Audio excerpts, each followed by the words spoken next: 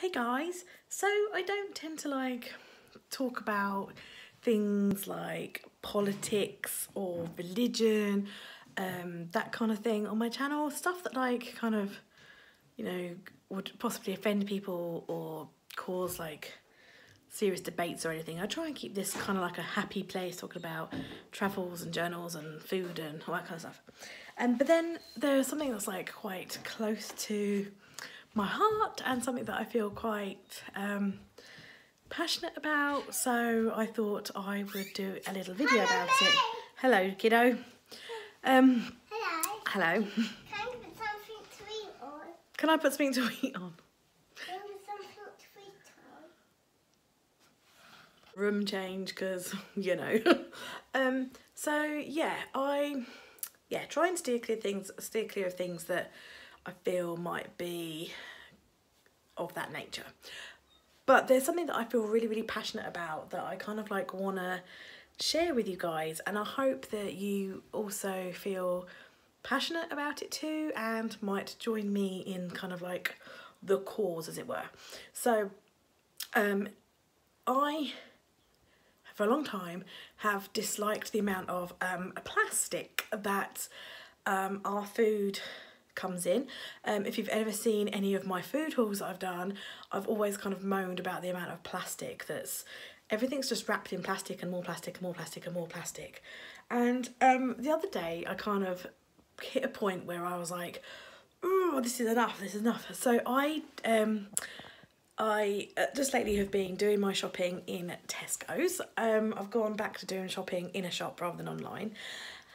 And I always take my reusable bags with me, and I self-scan as well, and I picked up 5 cooking apples, okay? Took them over to the scale, put them on the scale, weighed them, printed out the barcode, scanned the barcode, and this member of staff was like, you need a bag for those. I was like, no, I don't. I've got a carrier bag, a proper reusable hessian, are they hessian? Anyway, a proper reusable ones that you've paid between £1 and £5 for, those types of proper reusable shopping bags. I was like, no, I don't need to put them in a plastic bag. They're just going straight into my shopping bag, and then they're coming home and going in my, fruit bowl. She was like, no, you've got to put those in a carrier bag. And I'm like, no, I don't need it. I don't need those clear plastic bags that fresh fruit and vegetables people put them in. I'm like, no, I don't need. I basically had this argument with this woman who worked at Tesco's that I didn't need a flimsy plastic bag to put my 5 apples in, because I printed a label. Printing off a label was bad enough. I'm like, why can't I just scan the label digitally? Why do I have to print a label out? But I was like, no, I've zapped my label. They're going to be paid for. Why the hell do I need a bag as well? And so I got to this point and I was like, this is just crazy.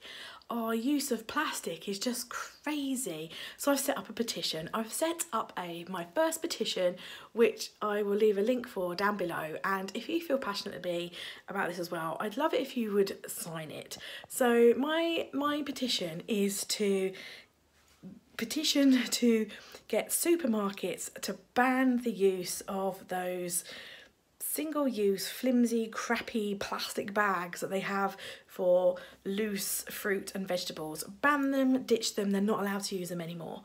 And instead start selling reusable bags for the loose fruit and veg, like hessian ones or fabric ones or whatever, just reusable stuff for anything, your vegetables that are loose. That is my thing. That is what I feel passionate about. I feel like we create too much waste, and it's really disheartening the amount of plastic that you just see washing up on the shore and stuff. So I'm going to find some photos. I'm going to tell you hands down that none of them are my photos.